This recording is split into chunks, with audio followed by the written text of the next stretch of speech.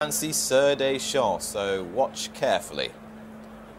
A Up Charlie, leading hope for Ireland, is number 1 for Andrew Lynch. And Willie Mullins looking for his 6th success of the week. Beneficient, likely front runner under Brian Cooper. Captain Conan for Nicky Henderson. Let's have a look at some of the other key contenders here. Dynaste 6-4 favourites for Tom Scudamore and David Pipe. Ted Walsh, father of Ruby, Tip Marito each way on the morning line. Module's been a fancy of mine for a while.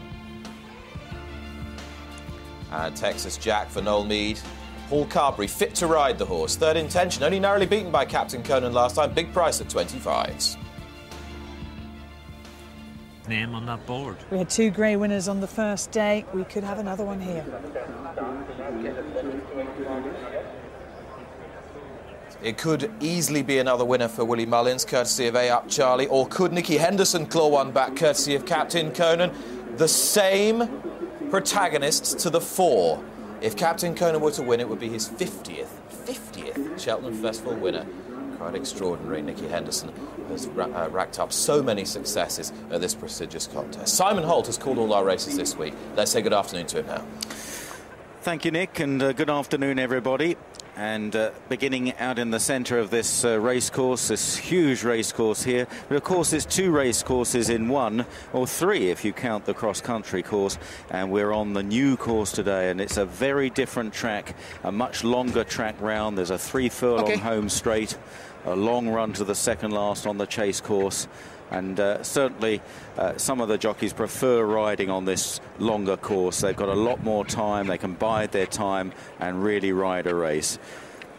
And so these runners about to come out onto the course here in a race in which Dynaste is a warm favourite. He could have gone for the RSA. He's gone for the Jewson, and a roar from the crowd sends them on their way for the first race on day 3 of the festival. And Beneficient on the near side of Molotov, and on the right the lighter grey Sire Calange. Dynaste in the maroon and yellow diamond jacket in about 6th place in these early stages. Argo Cat is close up as well. Captain Conan in the pink with the blue cap as they now run on to fence number 2, and they flick over this one with Desert Cry. One of the back markers was very slow at that and drops to last place. Beneficient from Molotov, then Sire Calange and Captain Conan.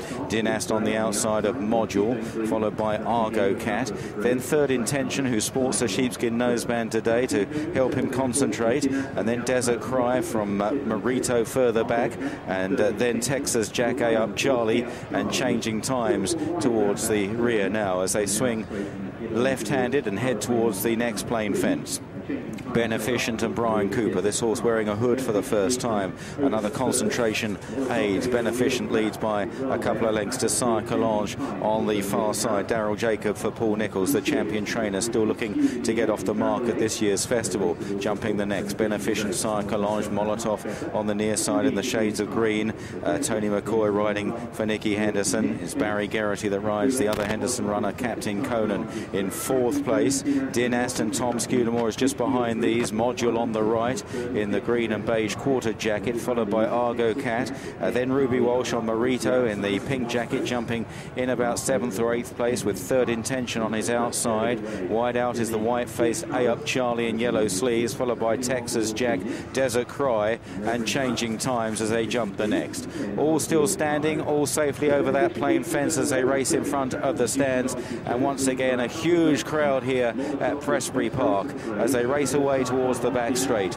The configuration in the back straight is much the same as on the old course. A plain fence followed by the water jump, an open ditch, and then another plain fence. But this course differs from then on because it's a much longer turn at the top of the hill before they begin the descent towards home. It's Beneficient by a couple of lengths to Sire Calange and Molotov and Captain Conan. Module is on the inside, jumping the first down the back. Marito jumped that very cleanly with Argo Cat close up, and then Third Intention. Dynaste just shadowing the leaders on the outside, getting a clear view of the fences behind fellow grey Molotov.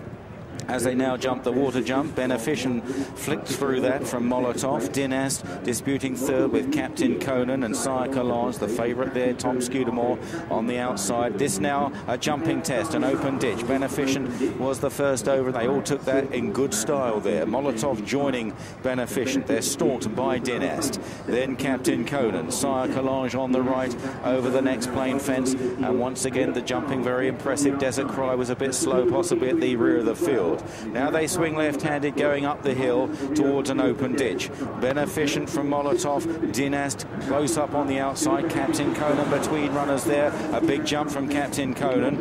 Module still there with Sire Calange. Then Argo Cat, third intention. Behind them Changing Times and Marito. Further back is Texas Jack from A Up Charlie, and Desert Cry is dropping away as they jump the next plain fence. Heading now towards the fence at the top of the hill, slightly on the turn. They've got 4 fences left to jump. And Beneficient, Molotov and Tony McCoy on the outside. Dynaste poking his grey head between those two as they jump what can be a tricky fence. Dynaste kicked into it and joins Beneficient there. Molotov was not so fluent. Captain Conan is third, just pushed along, followed by Module, then Molotov, Argo Cat. Marito is making some ground with Texas Jack on the outside in the orange jacket. Back to Sire Calange and Changing Times as they jump 3 out, and Dynaste was the leader there. Dynaste takes it up as they run to the final turn. Captain Conan trying to go with the favourite into second place. It's Tom Scudamore from Barry Geraghty. Beneficient relegated to third. Marito still running on under Ruby Walsh in fourth place as they run into the home straight, just under 3 furlongs to cover. 2 fences to jump in the Jewson. Dynaste leads to Captain Conan. Beneficient is hanging on in there in third place from Marito. This is the second last. Dynaste, oh, he stood right off it, reached for it, and Marito is down, went fourth and still in with a chance. Is Dynaste challenged by Captain Conan, who's staying on really strongly. So too Beneficient on the inside. At the last, flying jumps from all 3. Beneficient staying on really strongly, regains the advantage. The favourite will be beat. Beneficient by 3 or 4 lengths to Dynaste. Captain Conan flattening out. Changing Times is staying on well, but what a game win here by Beneficient in the hands of Brian Cooper.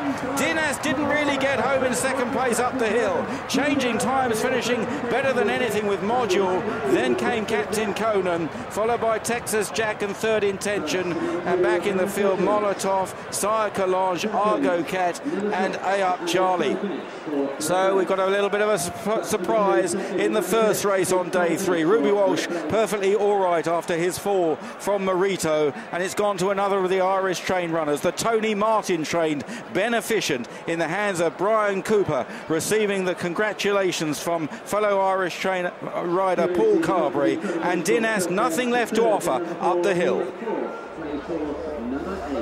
Well, a wonderfully patient ride here from Brian Cooper. His first ever Cheltenham Festival success. Tom Scudamore booted Dynaste into the final couple of fences, gave him every chance, but the stronger on the run-in was the hooded horse Beneficient for Tony Martin from Ireland. What a thrill for Brian Cooper. He's only a young jockey, and this will be the highlight of his career so far. As he comes up to a roar from the crowd, punches the air, waves his whip and says thank you to Beneficient. Let's hear from Brian Cooper. His first Cheltenham Festival winner. You must have heard from other jockeys what it's like.